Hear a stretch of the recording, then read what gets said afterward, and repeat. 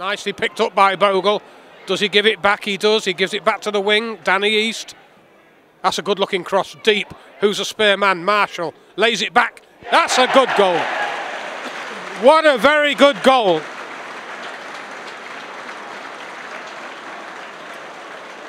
Couple of things about that. Well, about 3 things about that. 4 things about that. Bogle got it, controlled it, slid it out into the space. Great cross in by Danny East. And a very unselfish header and an accurate header by Marcus Marshall, who knocked it straight back into the stride of Conor Henderson, who finished it in real style. 11 minutes gone, Town take the lead.